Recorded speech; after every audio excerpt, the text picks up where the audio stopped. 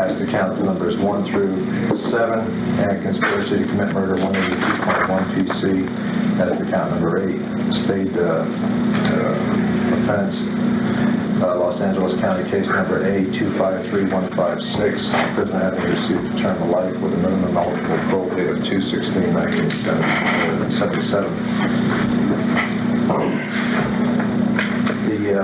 What we're going to do at this time, I know you've been through this several times. What we're going to do at this time is we're going to establish voice identification. And I'm going to start with myself. I'm going to state my name and spell my last name. Then we're going to go to my left. And eventually it's going to come around to you. And if you'd be kind enough, please also state your CDC number. Okay? My name is Tom Giaquinto, Giaquinto, Commissioner, Board of Prison Terms. Carol Bentley, Bentley, Commissioner, Board of Prison Terms. Manny Guadarrama, Guadarrama, Commissioner, Board of Prison Terms. Stephen Kay, Deputy District Attorney, Los Angeles County. Patricia Tate, T-A-T-E, Sharon Tate's sister. Barbara Jackson Gray, Legal Services Representative, CIW-KACKSON-GRAY. Jenny Cardenas, C-R-D-N-A-S, I'm a reporter with the Press Conference. Officer Salone, S-L-O-A-N, Security. Denise Schreiner, ABC News, S-C-H-R-E-I-N-E-R. John Sheriff, S-H-A-R-A-F, technician for ABC News. Sam Pacer, P-A-S-N-T-E-R, ABC. Wendy Putnam Park, P-U-T-N-A-M, P-A-R-K, attorney representing Miss Krenwinkel. Patricia Krenwinkel, Krenwinkel. My number is 8314. The purpose of today's hearing is to gain consider your suitability for parole and arriving at a decision. We will consider the commitment offenses, your prior criminality and social history, as well as your behavior since your commitment. We have reviewed your session file and prior transcripts. And we will be utilizing those to conduct today's hearings. I am going to incorporate by reference from the decision of the hearing held on 8/11/82, pages 2 through 5. Any objections, counsel? No objections, but I do have some initial objections on the record prior to the hearing beginning. Okay. What we're going to do, and just to kind of remind you how this proceeds, I'm going to be chairing this hearing, and I'm going to be talking about the life crimes and your prior criminality, if there is any, and social factors prior to incarceration. Then we're going to go to Commissioner Bentley, and she's going to be discussing your activity and your conduct since you've been incarcerated. Okay. Commissioner Guadarrama is going to discuss your parole plans. The people of Los Angeles are represented by the Deputy District Attorney, who will be given an opportunity to ask questions via the chair and to make a closing statement. As you, of course, you're represented by counsel today, and she'll be given an opportunity to ask you questions and make a closing statement. And then I'm going to ask you at the end if you have any statement that you'd like to make regarding your suitability. One of the victims next to Ken is also present today. And at the very last, she'll be given an opportunity to make a statement as regards your suitability. Okay? The law on the Board of Prison Terms rules states that you are to be denied parole date if you're released or posed an unreasonable list to others. There are certain rights that you are afforded, those being timely notice and the right to review your C-file and the right to present relevant documents. I would ask counsel if the prisoner's rights have been met. Those rights have been met. Okay. Ms. Krenwinkel, you also have the right to be heard by an impartial panel. Do you personally have any objection to the composition of the panel as it is today? No, I do not. Counsel, any objection? No objection. Okay. You will receive a copy of a tentative written decision today. That decision will be effective 60 days after review. The transcript and a copy of that decision will be sent to you. You have the right to appeal within 90 days of the effective date of the decision. You're not required to discuss the matter with the panel. You're not required to admit the offenses. However, the panel does accept as true the court findings in this matter. Okay? I'll get to your objections in a second, counsel. I'm going to wait. Thank you. Is there any confidential information that's going to be used today? No, there'll be no confidential information used.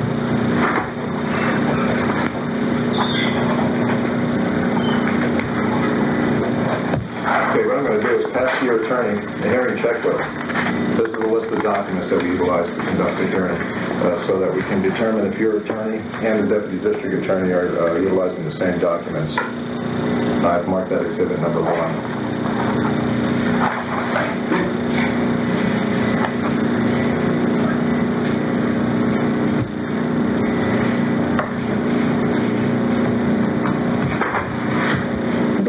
That this checklist is general in its reference to the reports and that type of thing. I can indicate that I have received all items as marked. There's the possibility there might be some individual items under those that I'm not aware of, but at this time it appears we have received all of the information. Okay, thank you. Would you pass that to Deputy Dean? Thanks.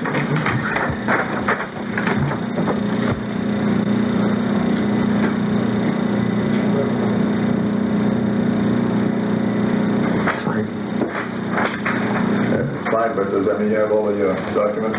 I assume so, yes. Do you think you might not? I have everything that I need.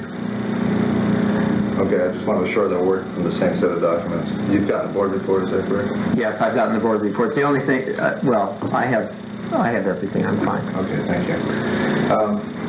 Is the prisoner going to be speaking with the panel today, counsel? Yes, she is. Okay, just prior to my swearing in the prisoner, I'll ask if there's any preliminary objections.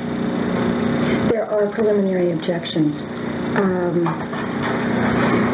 Our first objection is to the news media coverage of this. We are objecting into the fact that we consider it to be, excuse me just a moment, I'm going down the list here to make sure I give you the right words.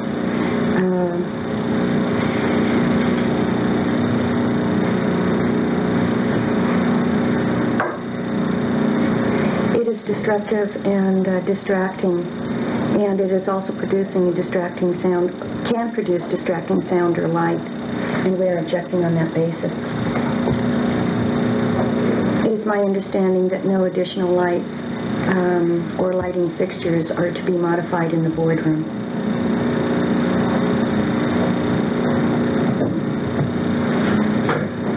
Second objection is that we have had no notice, advance notice, that the prosecutor or representative of the prosecutor's office or a next of kin of the victim would be present at the hearing. We are unaware of whether there has been specific notice to the board itself, or whether the notice to the board that the prosecutor and next of kin has timely made the request.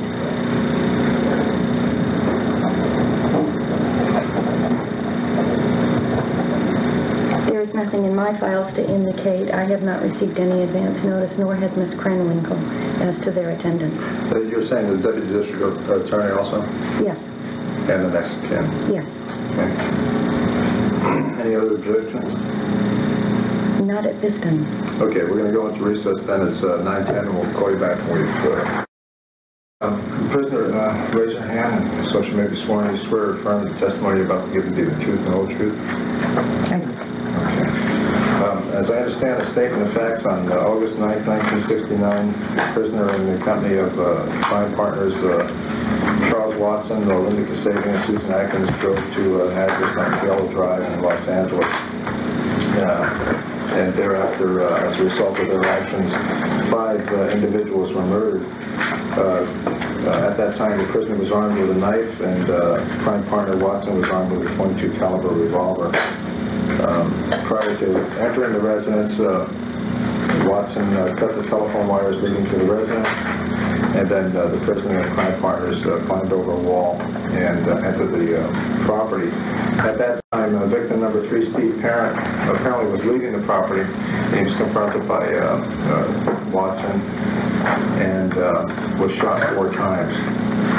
Then the prisoner and crime partners went into the residence, and the victim in count 2, Frankowski, was asleep on the couch. The victim in count 4, Tate, who was 8 months pregnant, was in her bedroom talking with the victim in count number 5, Jay Sealing.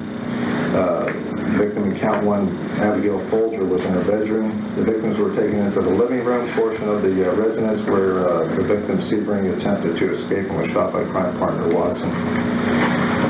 And after that, there was, I guess, a lot of confusion, people running around, is that correct? Yes. And thereafter, the other victims were attacked and killed. And the one victim, Folger, ran out of the back door and she was pursued by you, is that correct? Yes, that's true. And you stabbed her several times? Yes, I did. Has she made it out to the yard itself? Yes, she did. And what was she doing? She was running. She was fleeing. Okay, was she clothed or? Yes. And how did you catch up to her? What happened when you caught up to her? I stabbed her. In the back? Yes. She turned around. Did she fall immediately? Yes. Okay. How many times did you stab her? I have no idea. More than one time? Yes. And then at some point in time I would assume that she was immobilized. Did she fell down? Was she moving? Yes. Okay. And was she talking to you or groaning or what was she doing? She's saying stop. Okay. And you continued to stab her? Yes. And then I left and went and got text. Okay. Was she still alive when you left to get text? Yes, she was. Okay. But she wasn't able to move? Right. Okay. And what happened when you got text? He went back to where she was, and he told me to go to the back house. Okay. And what did he do? He went over to here, and I don't know as far as what happened then because I went to the back house. I see. Okay. It says that in total, the victims at that location suffered approximately 102 stab wounds. Did you stab any of the other victims? No, I did not. How about Frykowski? No. Did you do anything to Frykowski? No, I did not. Did you assist in tying him up, or? No, I did not. Okay. How about Tate? No, I did not. Did you contact Tate? No, I did not. And Sebring? No, I did not. Okay. You went to the back house at that time. Yes. What did you do there? When I went to the back house, I stood there and I opened the door, and I was supposed to look and see if anybody was in there, and I just stood there and looked in. Was anyone in there? I never saw anyone, and I never went past the door. I just saw a lamp, and I just stood there. So the other members, your crime partners, were in the house, and you were at the back house by yourself. Yes. And this was after you had stabbed Folger. Yes. And did you go back into the house, the main house? Yes. Okay, and what was taking place when you returned there? When I went back into the house, Tex was telling Susan to write something. Where? I don't really know because he was just telling her to write something. Write something? Yes. Did you know what he meant by that? To put something on the walls, yes. Somebody wrote on the wall and using one of the victim's blood the term pig, or the word pig. Is that correct? Yes. Did you see that done? Susan did that before she left. Okay, did you see her do it? Not really, no. You didn't do that? No, I didn't. Okay. And then at some point in time, I guess all of the victims were dead or dying. Is that correct? That's correct. Did you know if all the victims were dead at that time? No, I did not. Were any of them groaning or talking or? I don't remember hearing anything, so I don't know. Okay. Whose decision was it to leave?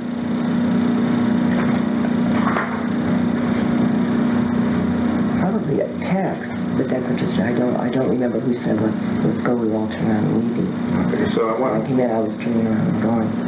Okay. So at some point in time, it just there was a decision, either spoken or unspoken, to leave. Just leaving, yes. Okay. And The record indicates that at some point in time when you went out to the car, you indicated that you had hurt your hand because of the stabbing. Yes, I probably said Did you make a comment similar to that? Yes. Did you, when you were stabbing Folger, you stabbed her in the back initially? I believe so. Did you ever stab her in the front of her body? Yes. Okay, so now you've left the house, and then you went back to the ranch? Yes. With your crime partners? And did you meet up with any other crime partners at that time? When we got back in, Charlie was there. And you're referring to Charles Manson? Yes. Okay, and he was at the ranch. Did you discuss this with him? Yes, kind of. I mean, I didn't. I made a comment to Nancy when we got back. But he was standing there waiting for Tex. He was with Nancy Goodman, and they were there. And Tex and he started saying something. I was getting out of the car. And I went to the back house after that. You say you said something to Manson. What did you say? I said they were so young. And what did he say? Nothing. Did he know that you were going to go there to do that? Yes, he had to have, since he's the person that came and got me out of the back trailer where I was with some children. Prior to going there to the residence, is that correct? He asked you to go with your crime partners? Yes, he came and got me out, and then he told me to go and do whatever Tex said. He did. Did he give you any other instructions? No, just follow whatever Tex says. So then once you got in the vehicle and you were driving to this location, Tex was telling you what you were going to do? No, he never said anything until we were already there. Okay, so when you pulled up, is that the first time you knew what you were going to do? No, not until we were already across the fence. Okay, what did you think you were climbing over that wall for, or that fence? Probably to rob. Because that had been, recently there had been this push to try to get money so that we could go out into the desert. So there had been, dune buggies had been stolen, and there had been people who liked stealing money. I see. Now, you left that residence and you went back to the ranch, and you stayed at the ranch most of that day? Yes. And then on that evening, apparently you left with crime partners again, this time looking for a residence that you could go to. Is that correct? Yes. Now, the crime partners on that occasion, that was Kasabian, Watson, Grogan, Van Houten, and Manson. Is that correct? Yes. And who would you say was in charge of that at that time? Nancy. Okay. So Tex, Watson was there and Manson was there, but this time Watson apparently deferred to Manson in terms of leadership. Absolutely. Okay. And did you know where you were going at that time? I had no idea. Had there been a discussion about doing something similar, or? Not until we were in the car. Okay. And then Manson started talking to him. And what did he tell you when you were in the car? He was going to go out looking for someone else to kill. And how did you accept that when he said that? By that time, I think I was pretty numb. What was from the previous one. Okay, what was the general atmosphere in the car? Was everyone looking forward to going someplace, or was there any attempt by anyone to change Manson's mind or to get out of the car? No, I think everyone was just pretty well being very docile, and Manson was always in control. And what were you thinking? Did you want to leave? As I said, I think I was completely numb. From? The night before. From the previous murders? Absolutely. But you knew you were going to possibly commit some more murders, and that's where you were headed. And how did that impact you? Just numb? Yeah, I think I felt very, very numb inside. I felt very, very dead inside and empty. Very frightened. And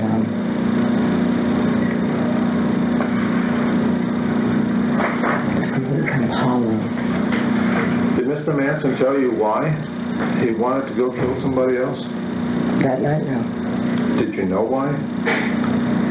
It was difficult to say exactly why Manson decides to do anything, because it always changed. And he was never, no one ever challenged any of his ideas or his philosophy at that time at all. Because I think he had a feeling that we were under attack, and that somehow or another that the ranch was endangered by people from the outside. And I think he felt, at that time, he felt there was supposed to be some kind of war. We were getting prepared to go to some hole in the middle of the desert. We were trying to prepare for this revolution that was supposed to take place. And all of this was combined amidst a lot of other, ideas and whatever he had that they would change on a daily basis. But basically that was the theme. Who was going to declare war? Charlie felt that the whole, that the United States was in turmoil and that it was going to blow. And that there was going to be a revolution within the country. I did read somewhere where there was some indication that the murders may have been made to look like they were committed by blacks, or to initiate some kind of a race war, or does that sound familiar? Yes, but one of the things is that he believed that, and his biggest philosophy was, those that are at the bottom will be on top. He used the Bible to use that as part of that philosophy, where what goes around comes around.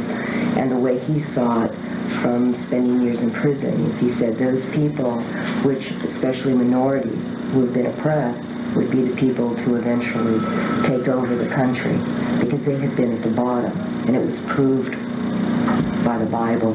It was proved by, all the philosophies of the world, that whoever is the bottom, whoever is the servant, will be the. He used those kind of tactics, and so that's how he believed it would happen. Okay, I know we digressed just a little bit, and I appreciate your candor. So now you're in the car, and this is August 10th, 1969, with the folks that I already mentioned, your crime partners. And apparently driving around looking for a residence or a place where you could go to kill someone, as opposed to burglarizing a house. Is that correct? Yes. The purpose there was to go kill someone. Okay, so ultimately you went to the residence of a family by the name of LaBianca. Okay, and those were the victims numbers 6 and 7 in the charges. And apparently Mr. Manson entered first? Yes, he did. How did he get in?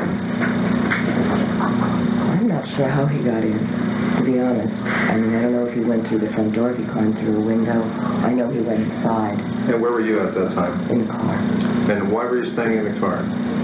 Because I wasn't told to do otherwise. Okay. And did anyone else stay in the car with you? Yes, everyone else was in the car. So just Mr. Manson went into the house at that point in time. So then eventually you entered the house. How did that come to be? He eventually came out and got texting he was in for a while. Then he came back out. He told Leslie and myself to go in. Okay. So now the four of you are in the residence. Yourself, Miss Van Houten, Tex Watson, and Charles Manson. Is that correct? No, he never went back in after he sent us back in. I see. Where was He Grogan? left. He was still in the car. And Kasabian? In the car. Okay. When you went into the residence, did you see the victims? Not initially, no, because we came in through the back door. Okay, when you first saw them, what condition were they in? Mr. LaBianca was on the floor. Was he tied or just laying on the floor? He was tied. Okay, and how about Mrs. LaBianca? She was too. She was in bedroom. Okay. Then at some point in time, Rosemary LaBianca was taken into the bedroom by yourself and your crime partner, is that correct? She was already there. Okay. And were you directed to that room? Yes. And somebody told you Text. there's one in the room, or? Yes, texted. Okay, so you went into the room with Miss Van Houten. Yes. And what happened? While we were in there, Miss LaBianca had a pillowcase over her head, and we were trying to, Leslie and I were trying to tie her up, and I had a knife. I attempted to stab her, and eventually she was struggling, and Leslie went out of the room and got Tex, and he came back in, and we left the room. And on the way out, he told me to do something witchy, and then I went out into the front room, and I proceeded to get a fork and stab Mr. LaBianca, who was dead, I assume. By the time, on the stomach, I wrote with his blood on the walls in the refrigerator. Okay, let me back up just a second. When you were talking about Mrs. LaBianca, you said you attempted to stab her. Yes. Did you stab her? She was stabbed in the neck and the torso a number of times. Yeah, I attempted to with a knife I had, and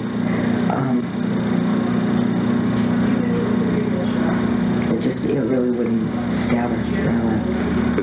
The knife wouldn't penetrate the body? Not really. How did she end up getting stabbed? Well, I know Tex went in, we went and called him. So, He was the only one that really had are you saying that you attempted to stab her?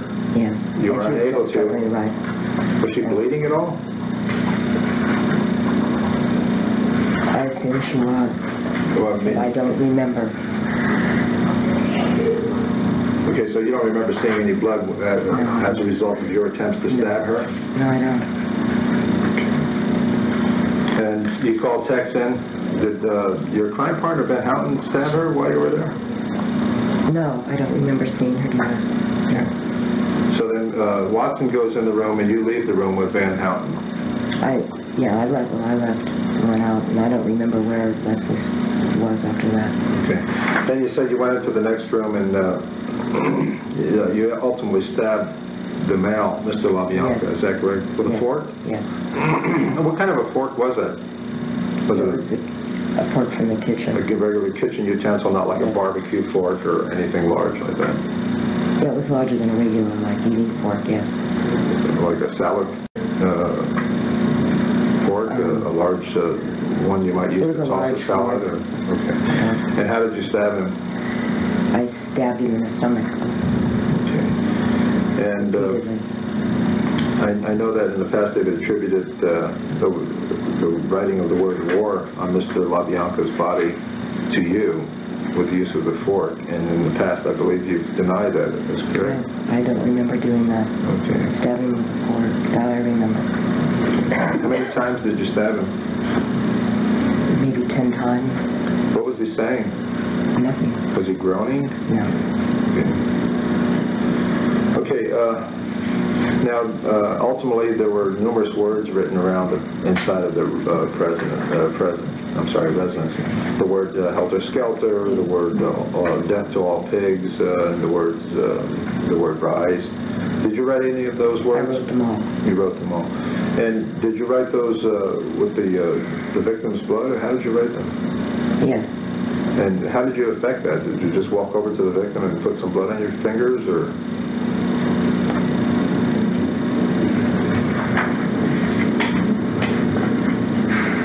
I don't remember. And then ultimately you left that residence and went back to the ranch, is that correct? Yes. Did you discuss this on the way back? No, not really. Okay. At any point in time did you discuss the 7 murders? No. Not that I remember. How about Mr. Manson? I assume he's your leader. He's out in the car. What happened when you go outside? Does he say, is it all done, or we did a good job, or you did a good job, or was there any comments? Oh, he wasn't there. He had He was left. gone. I see. Yes.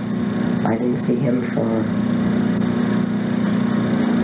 a couple days after that, I don't think.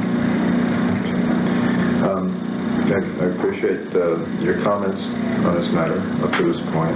I am going to go forward, however, with the hearing. We may come back to this area, and one of the other commissioners might have some questions about the life crimes. Right now, I'm going to go into the other factors, social factors, and prior criminality. Counsel, unless you have an objection, it was my intention to incorporate by reference from the probation officer's report all of the general issues related to the prisoner's social factors, where she worked and all of those issues.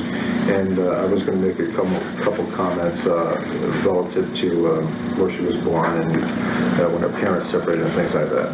But rather than read each and every issue of the social issues into the record, unless you have an objection. I don't. If I could have just one moment to ask Ms. Krenwinkel something. Sure. Thank you.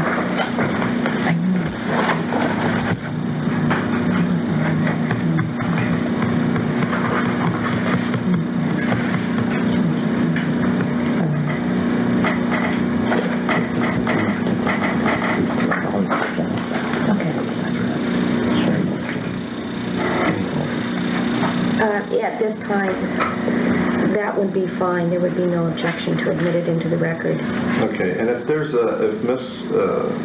Krenwinkel, if the prisoner or yourself know of any real important discrepancies in the social factors that you feel should be corrected, then you can just comment on those or something like that, being as I've incorporated them. But I am going to just touch on some highlights in that area anyway. I just don't want to go through the whole social thing. No, that's fine.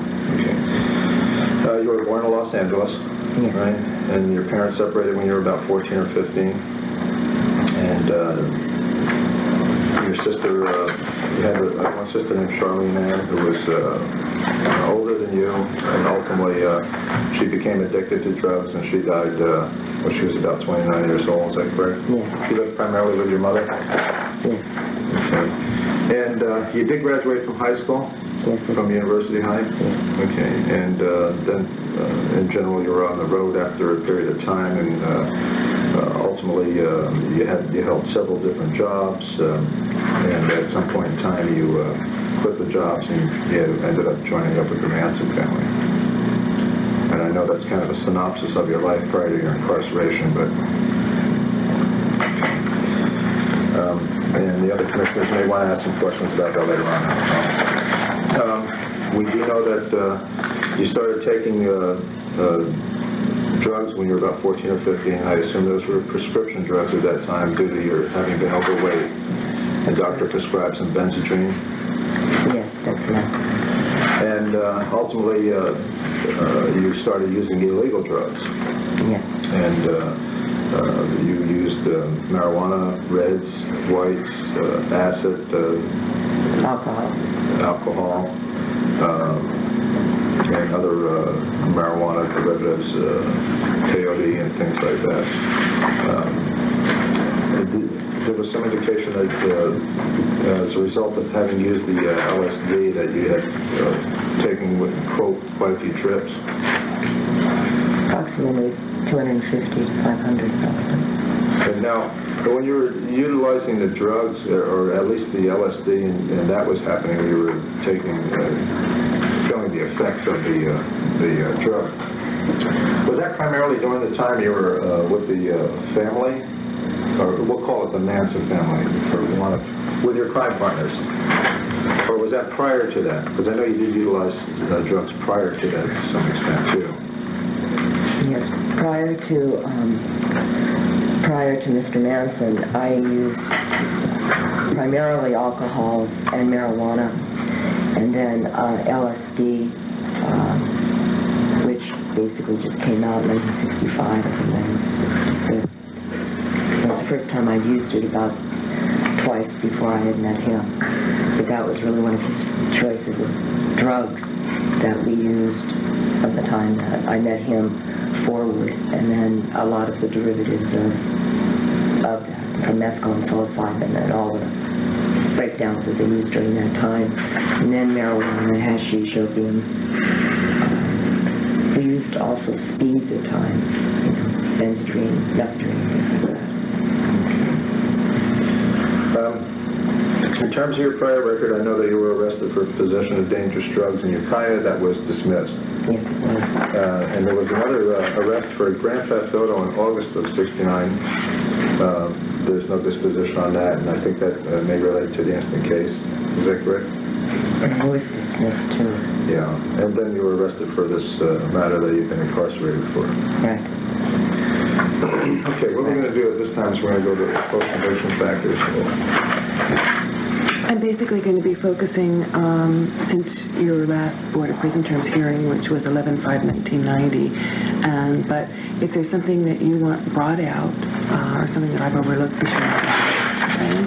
You came to CIW in April of 1971, and you've remained in this institution since then. Your classification is 0, and you've never had any disciplinary crimes, is that correct? That's correct. Because some of the times they go on microfiche and they're not quite available to us, but you've never had any 115 or any 128A. I haven't had any 115s. Okay. I don't know if I've had any 128s. Okay, well there's none reflected in the file, but sometimes they're back on microfiche and stuff, but that's pretty remarkable that you haven't had any disciplinary. That's unusual. I've noticed that in self-help you've been in AA and NA for a number of years, and in the 12-step program. When did you first join that? I joined it after they released me from close custody in about 85, 86. Okay, all right. And did you practice the 12 steps? Yes, I do. Okay. What did you put in your moral inventory? Well, when I started to go through the moral inventory, I started first by looking at all the factors of all the parts of myself that I found that were weak, and the things which had led me to make the inappropriate decisions that I had. And I began to list all the different events throughout my life and the people that I had affected throughout my life. I was curious, you said inappropriate decisions. Wouldn't you think they were more like disastrous decisions? Some were, but not every decision. All right. What were some of the positive things you put in there? Well, at first I put nothing positive. It took a long time, and it's only been recently that I've really been trying to find anything positive. And that's one of the things that I learned along the way with AANA and with doing 12 steps, is that you have to go back and start trying to fill in some of the good things. One of the problems is we don't have sponsors, so not having individual sponsors, you have to just kind of work it yourself and make it yourself. But it was going back and then starting to try to fill in some of the good points. And it's hard when I go back, because one of the biggest problems I ever had was being vulnerable and being naive. But at the same time, it isn't something that I want to give up forever, and I did. And so it's like trying to open that up. So when I write things down, and I have to go back and tell myself, it's okay again to be a little bit vulnerable, maybe a little bit, instead of trying to be absolutely controlling others. I'm so frightened to give up even a part of myself to something else. And that's probably the strength of doing any of that kind of writing. You sit and you start looking, and then you have to develop both sides and say, okay. And I've been trying to be a little more gentle with myself and trying to decide that maybe some of these things are worthwhile. Okay. What about making amends? How did you make amends? Well, when I try to do that, it's like on a day-by-day basis, it's trying to involve myself in those things which I feel are productive, not counterproductive, that assist others, because it's just a way of atonement, and it's a lifelong thing that you're doing, and it's a day-by-day basis. It's trying it's trying to give of myself where I can, trying to acknowledge the strengths I have, and in those strengths trying to apply them here with whatever programs that are available to do good by them. Okay. I notice your work now, you're a trainer. Yes. And you received exceptional work reports. What type of training are you doing? I'm a physical fitness trainer for the women who are trained here to go to fire camp. So what I do is I work with the women first.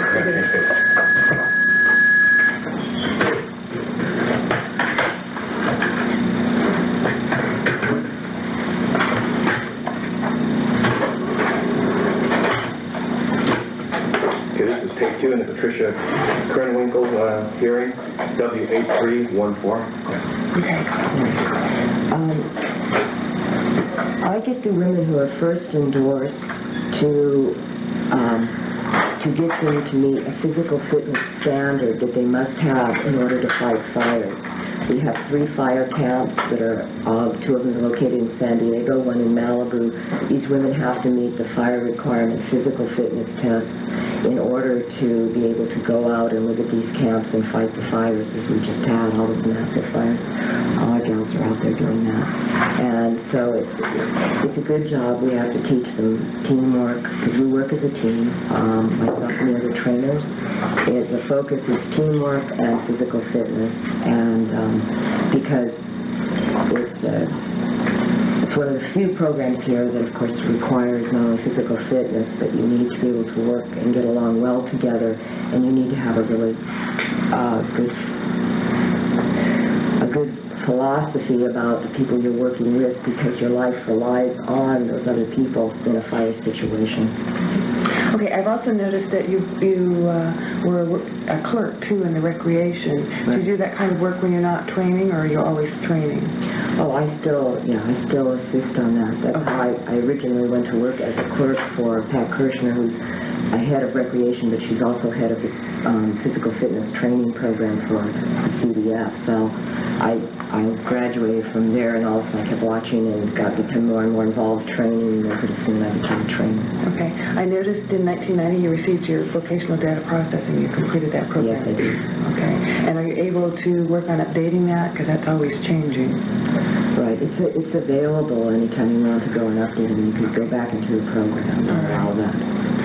Since your last hearing, you've been involved in American, and the Lifers Orientation, the Life Plan for Recovery, and Dr. Glenn's Psychotherapy Group.